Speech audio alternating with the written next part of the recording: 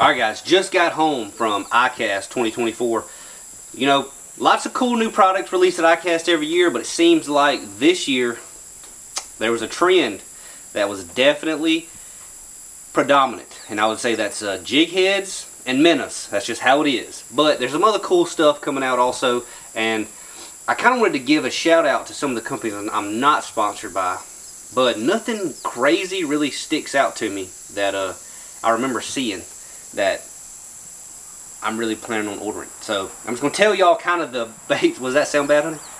Okay, I'm just going to tell y'all the new products from my companies that I'm sponsored by, because I didn't really get to look around Icast a ton. I walked around one time, but for the most part I'm in the booth hanging out with people and talking to my sponsors. So I'm going to tell y'all the new baits from Icast 2024, and one of them, probably one of the most hyped bait releases in a long time. Obviously it's going to come from Crest City. The Crest City booth has been, Crest City Rapala 13 booth, super packed. It always is at Icast. I mean, there's so much hype around all the baits right now, and it's well deserved because a lot of these baits are really good. But from all my sponsors, I'm going to tell y'all the new baits that I'll be using, some of the new things that I'll be using from them. And the cool thing about Icast now, I remember seeing it back in the day and watching videos on it and learning about the new stuff. Well, now, when the stuff that my sponsors release comes out, I've had time to fish with it for a few months. So that's one of the reasons they send us stuff, is because whenever we go to Icast, we'll actually have knowledge about when they're good, why they're good, what makes them good, and we can actually make, you know, good videos at Icast. So we're going to kind of go through a lot of the things that I saw at Icast and I've been using for a few months that I can finally show y'all now. So first things first though, for my old school rod builders out there that used to watch me back in the day when I built my own rods, Fuji has came back out with black guides. A lot of people want that. It's not a glossy black finish, but it's a super dark charcoal finish. It basically is black. Like, it's pretty much black, and everybody wanted that. I remember whenever they discontinued the black frames, I was at Icast that year with them. I think that was the year they discontinued. I remember just me standing there and how many questions we got about the black guides. So they're back. So if you want those, you can get those. They're also going to come in a very inexpensive price point to try to compete with some of the cheaper guides out there. So a lot more affordable guides coming from Fuji, and also everybody like the black guides, and they're back. So talking about guides and rods, first thing we'll get into is the new 13 fishing rods. If y'all watch my video very much, my videos, y'all know how much I like cranking in the winter, in the fall, in the early spring. I love it. I live in an area of the country where it's super good. You know, it's like very efficient way to fish. We catch a lot of really big ones doing it. And for a long time, I've told y'all that the Fate 7-foot cranking rod is a sleeper. Everybody loves that thing. That I've let use mine. I mean, it's a really good rod for very inexpensive. Well, that rod is going to be discontinued, and the one to take its place is the Oath. And I told them whenever they redesigned this rod, I said, look, do not change this blank. Like, don't change. If you do anything, make it stronger if you want to, and in the midsection, do not change the action on this tip, because that's what I love for throwing these small little baits like the OG Tiny 4, little balsa baits, little square bills, stuff like that. Like, I love this bait, this rod, for cranking those small baits. And this is the Oath. This is effectively the exact same blank, just been updated a little bit. I've been using it now, caught some really big ones on it. The 7-foot cranking rod, it's only 99 bucks. So obviously, you know, prices are going up on everything. Upgraded the grips, stuff like that. You know, upgraded the reel seat. That adds a little bit of cost, but also it's just a little bit better rod, but still with that perfect action that I love. So fishes really similarly to the Fate. It just feels a little bit better in your hand. So the 7-foot cranking Oath, phenomenal rod. Also, that $99 price point, they got 7.3 medium heavies. They've got a bunch of different types of rods. Just that cranking one to me really stood out when I used it. That's what I use all the time now, no matter if I'm fishing Elite Series or fishing a Lazy Man tournament on Saturdays at my local lake. Like, that's my small bait cranking rod. So from there, we've got kind of the Oath's big brother. This is the Myth. This is a spinning, obviously 7.1 medium spinning, but these rods are made out of 46-ton graphite. They have Fuji alkanite guides on them, so really premium components. You can see the updated reel, all these grips, split grips on all of them. The bait casters actually have half cork, half EVA, and the reason for that is the EVA butt. Y'all know You slam them underneath the trolling motor, bounce buster, you step on them. Over time, the cork on the bottom just seems to break and chip away. So the EVA butt, it actually gives that rod more life, in my opinion. But I don't really use the butt that much, except for casting, obviously. But I really wanted the cork actual reel seat. So you can see kind of how the oath is. I like that because it feels really good when you're holding it, but that EVA butt gives you a little bit more durability. And then the Myth casting is also similar to that, but this is a spinning. These Myths are very, very powerful and really, really crispy as far as like the fast actions. Like they get to the backbone really quickly, and I really enjoyed fishing with them. I'm gonna start using the Myth a ton. I've already transitioned from the Envy to a lot more Muses, and then now I'm gonna start using some of the Myth for some of the applications that I feel like their actions and powers are better for. So that's the cool thing about 13. I use rods from the very cheapest, or I shouldn't say cheapest, the most inexpensive rods they have, like the Oath, all the way up to the Envy and the Muse and stuff like that, because there's actions and powers that I pick up and I'm like, man, this will be really good for this certain technique, and that's what I use because I have confidence in all their products. But from there, that's the main two. You know, from there we're going to go straight into the hype bait, the Mooch Minnow. This is one that Connell won a tournament on. I think Wheeler won a tournament on. A lot of people have won a tournament on this bait. It's been a really, really good bait so far. Lots of hype around it. And I know everybody's going to say, gee willikers, another minnow style bait. But this one's a little bit different. It actually is unique. Obviously it's made out of a TPE material, super TPE material. So obviously it's going to stretch. Everybody likes that. You know, other companies call it Elastec, whatever you want to call it. It's a TPE material. This is the Gizzard Shad color. It's the most popular color. You can see how soft that tail is on this. But the cool thing about this tail is it's got two flanges on it, and it's very, very thin. Those flanges make it just have a little bit of a corkscrew in action. Like it just kind of wobbles through the water like this with that tail, because them flanges just make it do a little bit. It's not near as much as a paddle tail, but it's just something a little bit extra when those fish are following it to make it have some action. Because a lot of times those fish see that bait, the bait's falling whenever you're live scoping, they either bite it or they don't. Say like 19 times out of 20 they don't. 5% of the time they bite it. Whenever they don't, they follow it. After they start following it, the odds of one of them biting goes way low, like super low. When they don't bite it and they follow it, they don't bite it very often after that. But whenever you have this action, just a super natural action, swimming through the water and barely moving, I feel like it's made a lot of those fish commit that have been following it. So now like 5% of them bite it on the fall, and then while I'm reeling it, maybe like another 2% of them will actually commit to it. And over the course of a day, that makes a big, big difference. But you can put this bait on, fish with it for a month, it seems like, because it's so durable. If you put it on the right hook and you know, super glue it or screw lock, whatever you want to do, it's a really, really good bait, and everybody has fallen in love with this thing. I've had a lot of people come up to me. I mean, dude, it's like crack going around the Elite Series. Everybody's like, man, get some of them Mooch Minnows. I'm like, I'm low, dude. Sorry, I've only got a couple left. You know, that's just kind of how it is out there. You know, but that's a joke for sure. But been a really, really good bait. They last for a long time too. A lot of people think these things are absolutely magical. Like, people love this thing, and I agree. It catches them really, really good. It's just the profile is phenomenal. Like, it's a 3.5 inch thin, really good colors minnow style bait. They're going to commit to it whenever they chase it. So I'm going to save my favorite new crustacean bait for last. But after that, we have a 2.5 inch Mayer. So this is a cool size. You know, all the pressure that these lakes are getting. Is everything going good? Hunter's looking at me like I'm saying something wrong. So all these lakes are getting a ton of pressure, and we're starting to see smaller and smaller baits catching bigger and bigger fish. That's a cutie. It's a little cutie for sure. This is a green pumpkin disco color. One of the new colors. I've caught them on this actually really, really good in the freeloader. But cool little bait. The 2.5 is subtle. Very, very subtle. Which whenever you're going to a 2.5 inch bait, you want it to be subtle. Like, you're not throwing a 2.5 inch bait because you want a ton of draw power. You're throwing a 2.5 inch bait because you want them to commit to the bait when they see it. So it's shocked me. I've thrown this on a ball head with a 1/0 hook. I threw it on Smith Lake in practice, caught some on it. It's actually got still has a good body roll, like the 4 and the 3.5 inch Mayer. Like, it has a really good body roll, or the 3 inch Mayer. So I'm a big fan of this thing so far. Caught spotted bass on it. Haven't got to use it a ton, but like I said, I only had them for a couple months. But definitely caught some fish on them, and I was definitely surprised at the retained action that this thing had, dropping it down to a small swim bait. The guys out there who've experimented with small swim baits, y'all know how it is. It gets to where it doesn't have a lot of those good properties of a big swim bait. This one, it's not as good as the 4-inch Mayer as far as body roll, but it's still really, really good as far as how the size. So hyped about this. This thing's been really, really cool.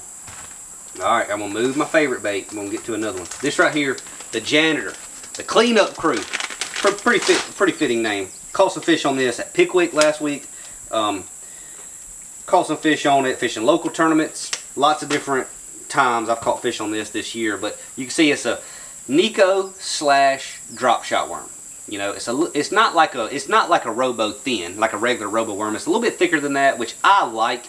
You know, in years past, I always threw the Robo fat worm the most, and now I've been throwing this one because I do prefer it because it's got so much action, and the colors are just super crisp and clean. But really, really good drop shot worm. But it also has a place right here for your crossover band or to just Nico rig it. It is a phenomenal Nico worm.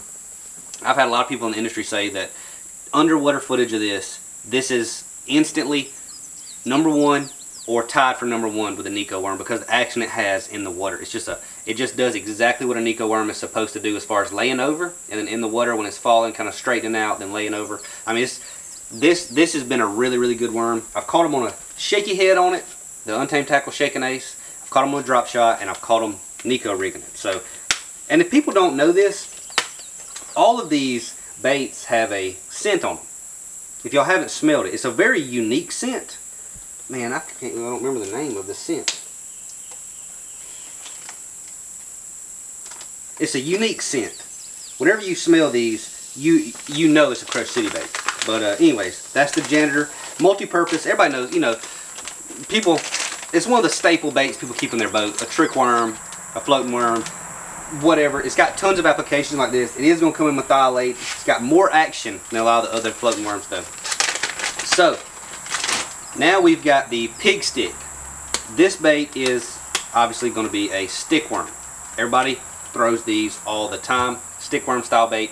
This is probably the softest stick worm on the market. Like, look at that. Look at how much it lays over. This is a bait that everybody knows. Here's the Crush City. So, very, very similar as far as movement. So, this bait is super soft. It's the softest stick worm I've ever used, and now with forward-facing sonar we can test it. This is the fastest falling stick bait I've ever used as far as how fast it actually falls through the water column and the movement on it. I think that these ridges on it actually give it a lot of movement. Now, I'm not telling you that, you know, it's you know, a revolutionary stick worm, but it is a very, very good stick worm, and since I've been using it, I've started picking up other brands less and less and less. But now, to be 100% honest with y'all, I've been throwing the same brand of stick worm for like 10, 12, 15 years. I've won tons and tons and tons of money on it. And it's not something you can just throw away instantly. Like, you don't just make that change instantly. But over the past, I've had these since Toledo Bend this year. Over the past 6 months, I've been using this stick worm more and more and more and more, and now I have just as much confidence in this as the other brand stick worm. And a lot of times, I really do think it has more action. So, I'm not trying to compare the two or anything like that, but when you make a stick worm, you know what it's going to get compared to. It's just going to, you know. So, that's just how it is. So, I'm just keeping it real, y'all. It's a good bait. It's definitely comparable. Now, last but definitely not least, this is my guy right here. This is the Crush City Hedgehog. Did I say that last one was called a pig stick? Yeah. The Crush City Hedgehog. Dude, this sucker right here. I've caught so many big ones on this at home. Tuesday nighters, Wednesday nighters, Thursday nighters, Saturday morning tournaments. Heck, Monday, Tuesday, we had that Thursday, Friday, Saturday, Sunday. Yeah, all them days. We had a tournament. Actually, Hunter's family been talking junk, didn't they? Mm-hmm. Want me to go fish a family tournament. So I opted not to go to the local lake tournament. and I went to the family tournament. Won it on this dude right here, Hedgehog. So this is a obviously smaller bait. Scary. He got a lot of stuff going on with him. A lot of stuff going on. This is a 4-inch Hedgehog. You know, it looks similar to some other creature style baits, but it's got these arms up here up front. If I'm flipping it around, which I've caught them like this a lot, flipping around docks, flipping it to undercut banks. If I'm not flipping in heavy cover, I do it just like this. I haven't Carolina rigged this bait yet, and I don't throw Carolina rig much at all. But if I do Carolina rig this, I will leave it just like this. Now, when I'm flipping in heavy cover, I take these front arms off like this. This is what I do. I'm just telling you. Flipping in heavy cover, that increases my fall rate through the wood and also lets that bait get hung up less going in and out of the wood. You know, as far as, I mean, not that it gets snagged, but just there's less resistance, so it slides through a little bit better. So when I'm flipping heavy cover, I flip it just like this. Whenever I'm flipping light cover, I leave those front 2 arms. The biggest thing is, you can see these curly legs down here. That's going to be the main action. Well, the secondary action is going to be these upside down appendages, which in the water, they just like vibrate. Like, if you watch them in the water, they just vibrate the whole time it's falling, the whole time you're reeling it, whatever it may be. These right here, and I mean, Wheeler told me, he said, man, I think them upside down appendages really, really help. And I was kind of skeptical at first, but since I've been throwing this thing, I've caught so many big ones on it. And the lakes that I fish, you don't catch a lot of big ones. But I've caught so many 4 to 5.5 pounders on this bait in the past 3 or 4 months. It's actually kind of been absurd, like for a flipping bait. And I flipped, you know, full-size brush hogs, big jigs, all that type of stuff. And right now, I have the most confidence in catching a big one around wood on this bait right here. So it's been good. This is my go-to flipping bait now. On Wheeler this year, I weighed in a bunch of fish on this exact same bait. If y'all will see the videos eventually. And I caught a lot of fish on the Hedgehog. Where else I catch some on it? Caught some on at Smith. Don't think I weighed any in. Caught some on it in practice on Pickwick, but I didn't throw it in the tournament. But Wheeler Lake, I weighed in a bunch of fish on this. Probably weighed in 5 of the 15, maybe 7 of the 15 on this bait. So big fan of that. Now, it wouldn't be fair to go to Icast 2024 and not talk about a jig head, because they were everywhere. I mean, you couldn't go to the urinal without finding a dang jig head somewhere along the way. You go to wash your hands, hey, there's another one. You got to get something to eat, hey, there's another one. They're everywhere. But this right here has been available in Japan for a while. A lot of guys have been ordering this over from Japan. I think I heard about this head late last summerish. I heard about this head for the first time. It's a Gamakatsu Horizon head. Now, a lot of the guys who are not sponsored by Gamakatsu have been ordering this bait from Japan to get it over here and use it on the minnow style baits. And the cool thing about this bait is, about this head, my favorite part about this head, so this is a 2-aught. It comes in a 3-aught, which fits the freeloader perfectly, but light weights. And that's one thing that's hard to find for jig heads, is those 3/32 with a 3-aught. Typically, to get a 3-aught, you got to go up to a 3/8 or a half or something, or a 3/4 to get a 4 or 5-aught. A lot of times, this is a 2-aught, like I said, fits good. I mean, it's a little bit big for the mooch, but it fits pretty good for the mooch.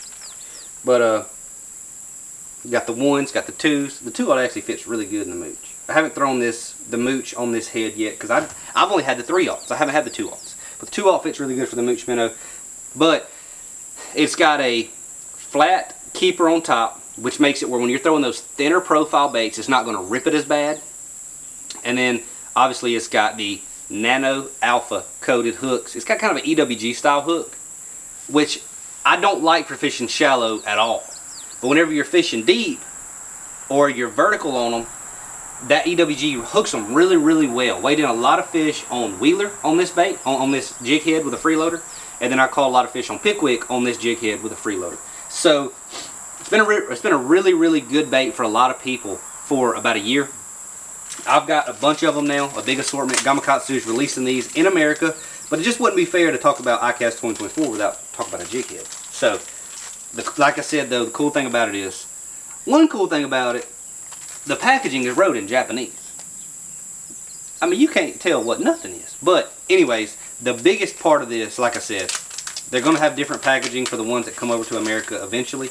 But those lighter weight heads, like right here we've got, you can get a 3.5 gram, which is light. I don't know how light it is. This is a 4.4 gram. You get a 3.5 grams with a 3/0 hook. Super slow fall with bigger baits. That's the coolest part for me. But anyways, I think for Icast 2024, that was most of the stuff. Sunline has their new sinking braid out. It's called All Might. And that was called All Might.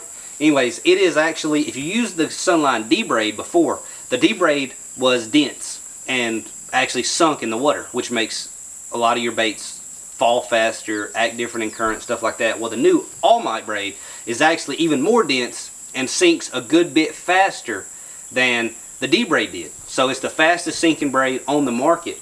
It has a, I think it's 50% denser than water, I believe. I think water has a gravity of like 1, and then this has a gravity of like 1.5. So it falls faster than any other line on the market. It's going to be really, really cool for drifting and current on St. Lawrence River. Stuff like that, getting straight down. The one thing though I will say about the All Might after using it, and I've used the D-braid more, but I've used the All Might, it go up a pound test. That's what I would say. If you typically throw 12, get 16. If you typically throw 8, get 11. You know, whatever it may be, just upsize it a little bit because the diameters are so thin on it that you can get away with a heavier pound test and keep that diameter that you are used to fishing with. So I think that's about it for Icast. Oh, look right here. Fished a local tournament yesterday. Guess what we got? Hedgehog with teeth marks, dog. I'm talking about teeth marks on it. Caught a few on this, flipped it over, caught a few more on it. So there you go. That's how I flipped it too, in the heavy cover. So that's the deal. But anyways, hope y'all enjoyed that video. Just telling y'all kind of the things that I'll be using after Icast 2024, and got to use a little bit before that. So hope y'all enjoyed the video. Appreciate it, guys. Pickwick Lake NPFL videos will be out this week. Hired a cameraman. He's been killing it. So those videos will be out, and then we're going to be catching up with the rest of the year. So appreciate you guys watching. We'll see y'all. Man, live scope.